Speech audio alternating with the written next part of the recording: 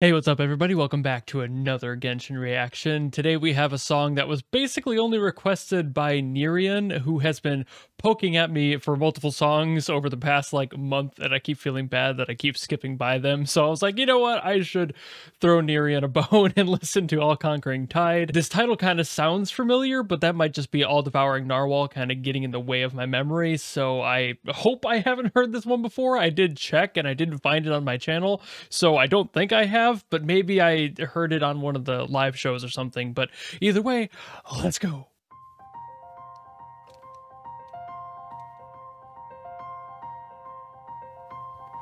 Okay, this kind of sounds familiar too, actually. Hold up.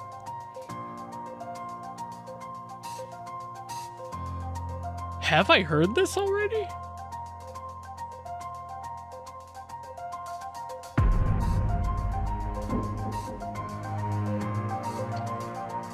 If I have, I don't think I've heard this version of it. Maybe I have heard it on one of the live shows, or... My memory is too poor to remember that, so...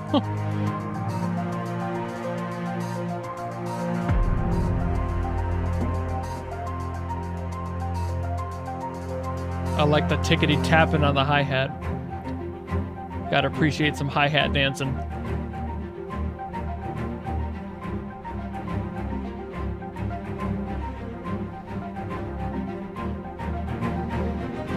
Really like this constant arpeggio too.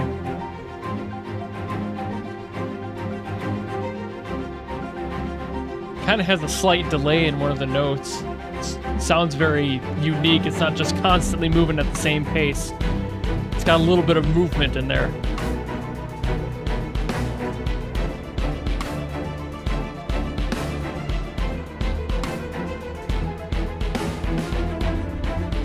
There's a lot of arpeggiating in this song.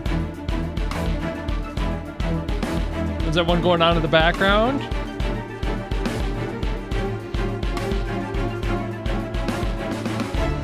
Good way to keep things flowing.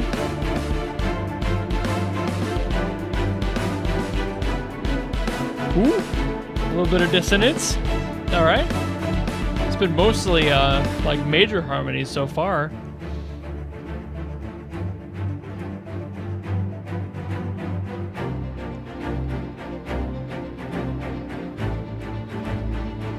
Transitional chords. Makes sense.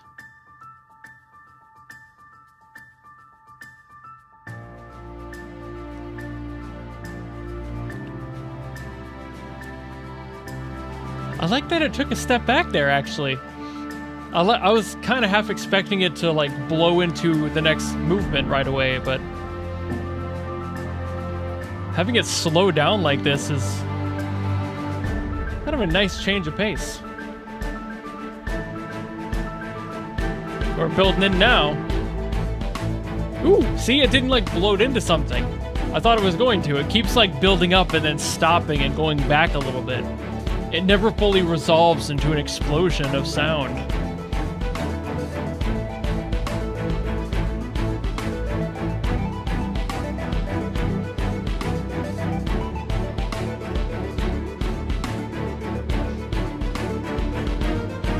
Woo. I really like that transitional chord there. I don't know what chord that is, but me likey.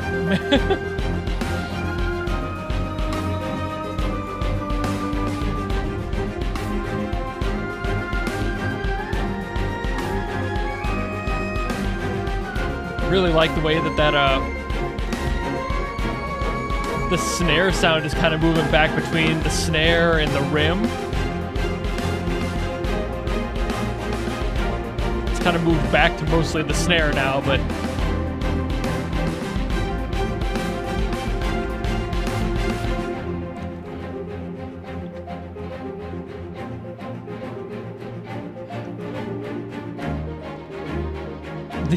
the energy on this one is really hard to pin down. There we are, back to this.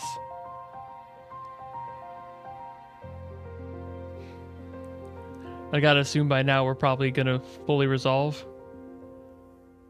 Well, not even a full resolution, just kind of hung there at the end. That was kind of nice. I'm unsure what this song is trying to accomplish, and that's not a bad thing. I feel it was written for the purpose of constantly being on the edge, so I would figure it's something that would be played during a battle theme of some sort, or just something that's supposed to create that constant tension, because it never fully resolves, like I mentioned a few times. Even at the end there, it kind of hangs on that final set of notes, and it never really it never really landed, and it always kept transitioning to another set of chords and changing just enough to not make it feel like it was ending anytime soon. I kept going, okay, is this where we're going to end? Is this where it's going to change?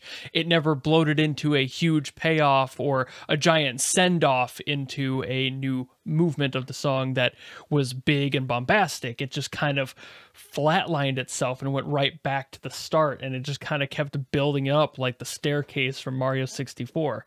So it's kind of that's what this song is feeling to me. Like, it was designed to be a constant tensioner. It's not meant to resolve. It's not meant to feel satisfying. It's meant to constantly check your brain and make sure that you're not getting comfortable, that you're not getting what you want out of it, not what you're expecting out of a song. And the time signature is actually supporting that as well, because it constantly had that flow. It kept re-upping itself. It never let it go to a solid number. It was always working off on an odd beat. So it's like, oh, I'm still here. Oh, I'm still here. And it keeps rechecking the brain in the same way. So not only were the chords never resolving, but the overall sound was never hitting that final beat. So your brain is just like, wait a minute, every single time. I think that songs that do this are super clever, because while they may be generally common, especially for games, to do that sort of thing in order to invoke a specific emotion, I just think this one was gorgeous, especially that one chord in there that I kept commenting about. That was great as a transitional chord. It kept just bending the pitch just a little bit, just changing enough of the chord to like affect the root note. And you weren't sure where the next chord was going to be until it happened. And you're like, oh, there we are. And it made sense every time. It's just the fact that it kind of tweaks your expectations of a traditional chord progression and just makes you go, it kind of piques your interest. So in general, this song is a really good example of that sort of writing style and that intention of making sure that you're never fully comfortable, that you're never getting that payoff that you're kind of anticipating. So just like, what a better song to make into a battle theme. So that's why I've got to figure it probably is one. Another amazing song from Yu-Peng, Chen, and of course all the other writers at HOYO-MiX are just fantastic at their jobs.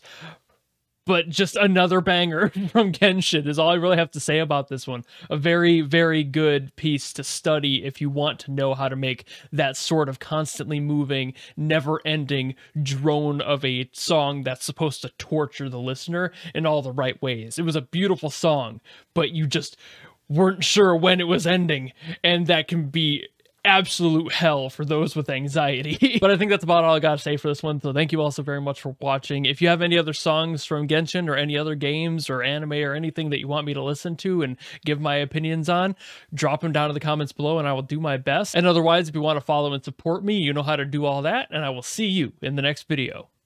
Goodbye!